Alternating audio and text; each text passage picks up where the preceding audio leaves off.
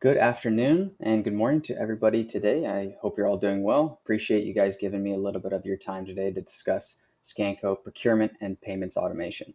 I'm Paul Carrera. I'm a product specialist here at Scanco on the procurement side, and I'm excited to show you guys the latest piece of innovation from Scanco.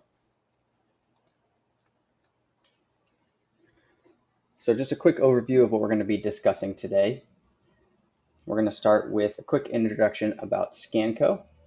Then we'll get into some product discussion, starting with Scanco Procurement Automation, which I'm going to refer mostly as SPA.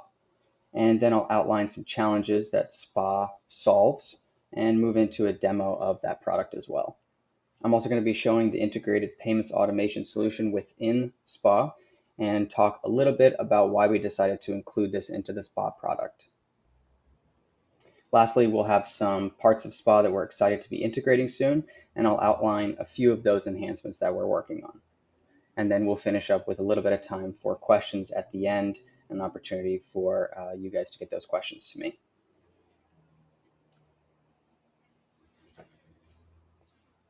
So a little bit about Scanco. You may already be familiar with us, but I'd like to provide a little bit of a background about Scanco before we get started. So we've been a leading provider of supply chain automation software for over 30 years. Over this time, our solutions have delivered unequaled efficiency and visibility for manufacturers and distributors worldwide. Our solutions range from simple barcoding to complex distribution and manufacturing operations. And our goal is to lead the industry with our innovation and provide top-tier, fully integrated automation specifically for your ERP system. Thousands of companies have trusted us already with their supply chain challenges, and we're happy to provide them with cutting-edge solutions. And Scanco Procurement Automation, is the latest member of the Scanco solution family.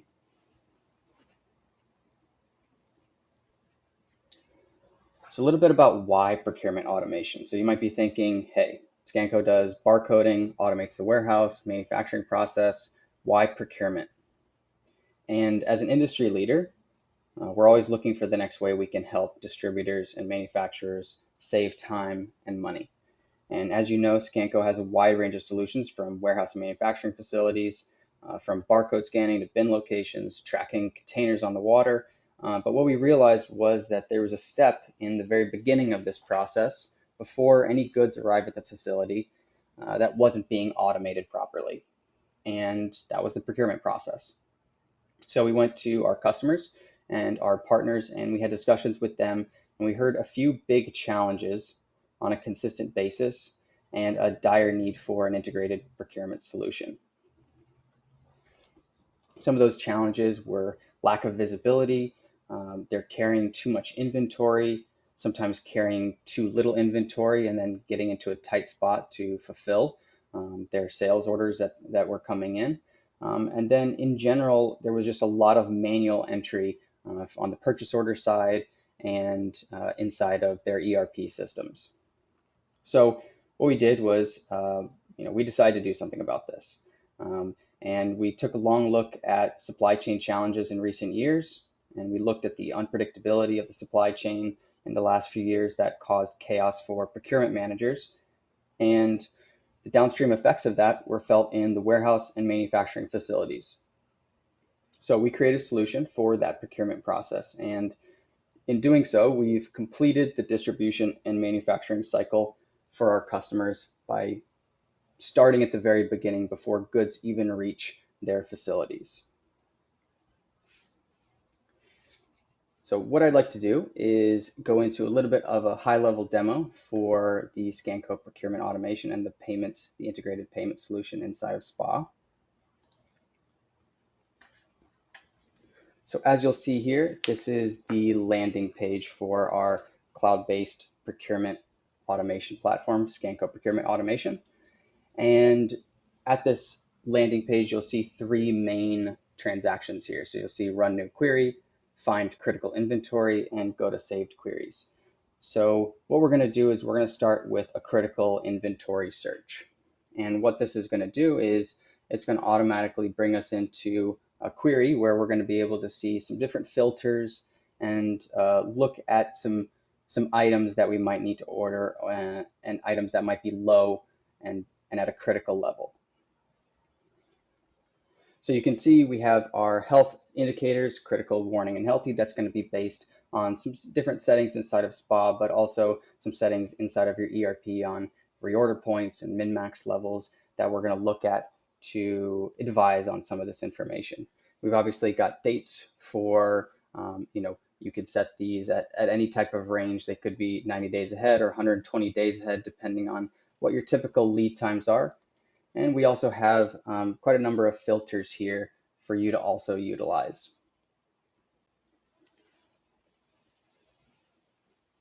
One thing you'll also notice is at the bottom of this, we can of course run this query or we can save this query for later. We've heard from many procurement managers who they might have certain product lines, certain item codes that are fast moving items. And in those cases, we want to make sure that they have a shortcut to be able to get to those queries as quickly as possible and see those items regularly so that they can come in each day, run that query and see where those items are. As always, when I'm going to run this query, this is real-time data. So Scanco has always been real-time, and we're always looking at your Sage or ERP system, with the most updated data as possible. So what I'm going to do is I'm going to go ahead and save this query. And we could save it as whatever we'd like. In this case, we could say this is a webinar.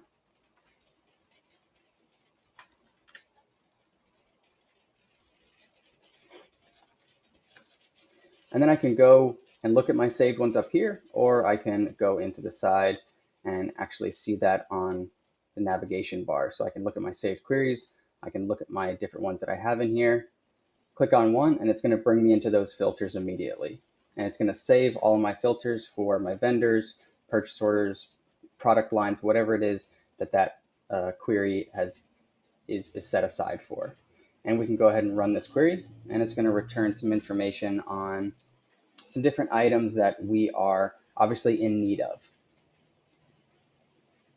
You'll see here that we have these as a make item. So we're looking at making some items. And in order to make those items, we actually have some items that we need to purchase below so that we can put these together, obviously in our own facility. We're going to show you the hierarchies here. And that's just so that you have extra clarity and visibility on the demand multiple levels deep. So right now this goes 10 subassemblies or 10 layers deep into a parent item. So you can make sure that you're getting the demand for all those necessary items, not just top level items for your fulfillment needs. We can sort by a variety of different filters here. We can look by vendor. We can certainly change the method from make to buy. And then we can, of course, see all of our demand. And then we're going to look at where some of that demand comes from. So if I were to drill into one of these items, then this is going to show me some basic information about that item. But if I go into the orders tab, it is going to show me where this demand comes from. So I can look and see what purchase orders it's on. I can see what sales orders. And in this case, where we have work order integrated with this, we're going to be able to see what types of work orders are also open for that item.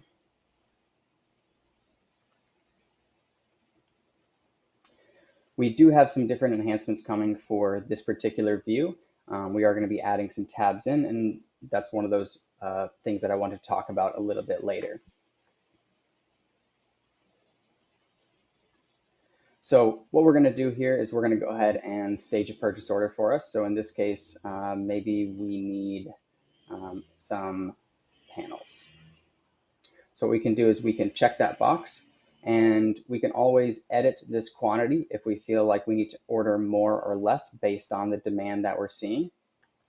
We can also go in and choose a different vendor if we feel like another vendor has better lead time or maybe better pricing. So we do have views in here to be able to see different tiers of pricing as well, so that procurement managers can obviously make the wisest choices for their purchasing needs for their company.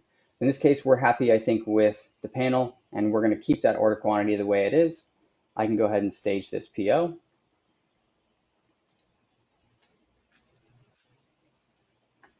And this is going to be another step for me to be able to review this. At this point, I can go in and I can edit this item if I want to. I can say maybe I just need to order 100. I can obviously see the lead time. I can save that, so we're going to be updated when this goes inside of Sage or your other ERP system. And then we can go ahead and confirm to buy. Now at this stage, we can also group purchase orders. So if you have multiple purchase orders for the same item with the same vendors, then we can group those together and make sure that we're consolidating that as much as possible. So we can move those to open to buy. And if we go into our shopping cart here, we can see a couple different purchase orders that are staged for us to get to. Once again, we have some options for you to see a little bit more visibility. You can still edit this quantity. So if you're a supervisor, then you can go in and kind of as a final review before this goes into the ERP system as a purchase order, we can make sure that everything looks good here.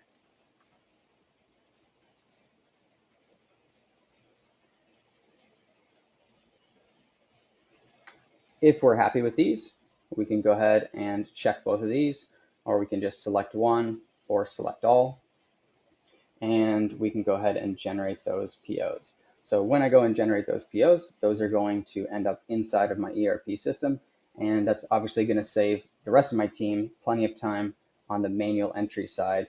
And if we do want to go in and check or edit any of those, then obviously we have the freedom to do that. But we're taking hours out of people's days trying to manually enter those purchase orders, especially if you have many line items or many purchase orders each day and week.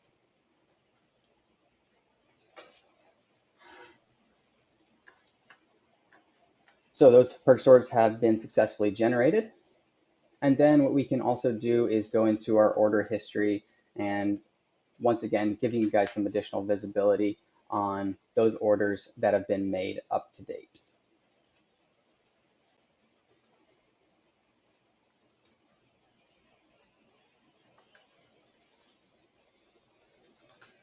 So the other piece of this that you'll have noticed on the left-hand side of the navigation bar was a money sign.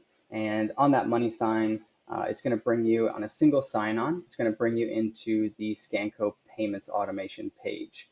And obviously, we want to make sure that only certain users are able to create these types of payments. So we can set up different users and roles inside of SPA to make sure that only certain people are able to create payments and also create purchase orders for your company. So if we click that money sign on the left-hand side on the navigation bar, it's going to bring us into this page. And this is the payments automation for Scanco, powered by Core Chain Technologies. So once you're logged in, this is kind of what the dashboard is going to look like. This is going to show you plenty of details about different AP payments, vendor spend, and some different KPIs that you have in your dashboard. To create a payment, obviously that's going to start inside of your ERP system, but you would go through your typical check preparation process, and instead of printing a paper check, then you're going to download a payment instruction file or a PIF file. And what we're going to do is we just upload that into Scanco Payments Automation. And we see that populate as our latest file. If we drill into this, we can see all of the information that is on that payment. So we can see there's 14 payments here. We can see who these payments were made to, and we can see the amounts. Now, obviously, we want to make sure that you maintain the same relationship with your vendors as you have. And so we don't want to obviously come in between the vendor and our customers and how these folks are being paid. So we want to make sure that by maintaining that relationship, we're gonna look for their preferred methods of payment. So we're gonna make sure that they get paid on time. We're gonna take this process out of your hands so that you don't have to worry about Obviously getting checks out to people, worrying about the timing of these or the timing of payment. Scanco is going to take care of that piece. We have opportunities for your vendors to utilize virtual card, ACH, enhanced ACH, and e-checks as well.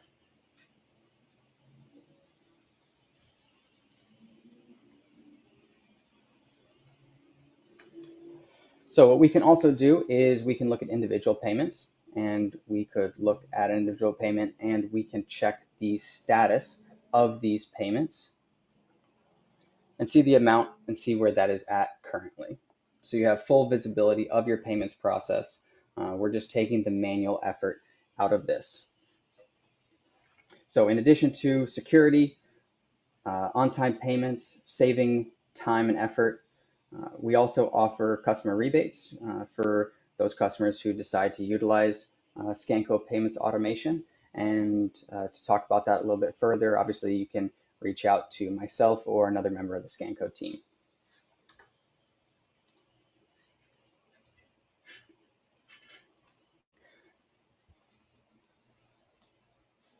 So why payments automation? This was a similar question to why Scanco procurement automation, right? Scanco does the barcoding, we automate the warehouse. Why would we dabble in the payment side? Well, there was a lot of challenges we were still seeing our customers face. And when we looked at the procurement solution, and we wanted to make sure that this was a holistic solution that was going to address multiple parts of folks' processes, we saw these common challenges about managing payables being time consuming, the time that it takes for people to run through this process, but also to actually issue these payments and then pay attention and monitor those payments. Paper checks obviously are messy, and kind of to that last point, they are risky to some extent. Obviously, I'm sure everybody on this call has heard horror stories of what fraud, check fraud, or wire fraud can do to a business. And if we can save our companies or any of our customers from that happening to them, then obviously we want to make sure that we're doing our due diligence there.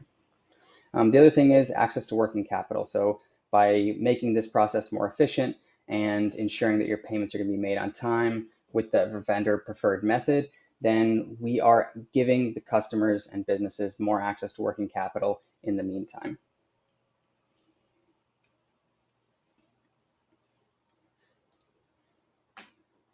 So I touched on this a little bit earlier when we were going through the SPA demo, some different enhancements and integrations that are upcoming. So some three big ones that we've been focusing on is an integration with production management. So currently SPA is integrated with bill of materials and the work order modules, but we want to make sure that anyone who is moving from production management to work order, that we're offering the same functionality of SPA to pull demand from sales orders and work tickets and provide that multi-layer visibility into subassembly demand and automate the generation of work tickets inside of Sage to save the same time and effort that we're looking to save by creating these purchase orders inside of Sage as well. Projected demand was the other big enhancement that we felt like people really needed. And we heard plenty of this from our customers about the need for projected demand. And we're close to having this built inside of SPA. And we're going to be able to give users the ability to see demand many months out and to plan purchasing decisions more effectively. And this is going to be in where we saw the tabs for where when you drill into a specific item and you see where the demand comes from, there's also going to be an area there, another tab for you to see some of the projected demand and then even work with some of that data as well. Also in that same window is going to be historical trends. So as much as purchasers need to look forward, sometimes looking back at historical trends can be just as important in making strategic procurement decisions. So this is also being built as we speak so that your procurement team can see previous trends in easy to read visuals and keep folks from poring over hundreds of pages of reports to determine what needs to be bought at a certain time of the year. Best part of SPA is that it is cloud-based, and as these enhancements are completed, current customers are going to have access to these enhancements immediately. So no need to reinstall, no costly upgrades. to move to new versions. So they'll have these you know, on demand.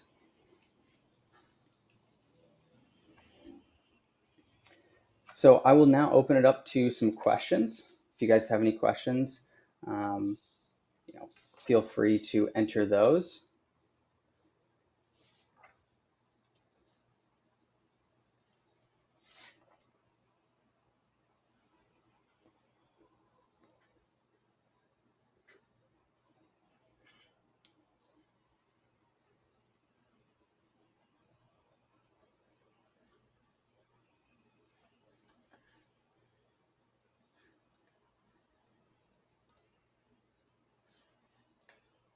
So if you have a question, you can type that.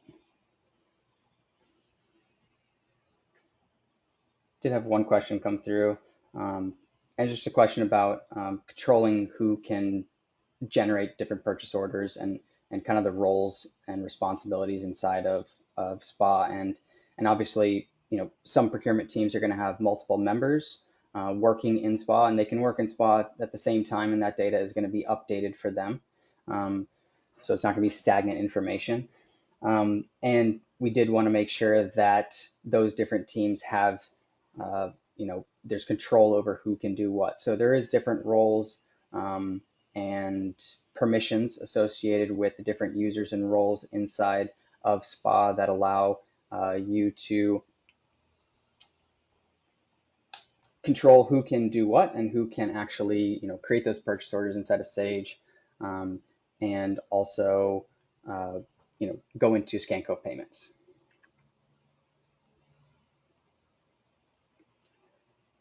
So for projected demand in upcoming releases, would this be coming from IRP or from entry inside of SPA? So we would have the ability to do both. We're going to be able to pull from IRP if needed, if that's already present, or we're going to have an option inside of the item drill down to also, for folks who don't have IRP, to be able to create their own demand or project demand inside of SPA as well. So there's going to be both solutions there. And we're going to be looking at some different places.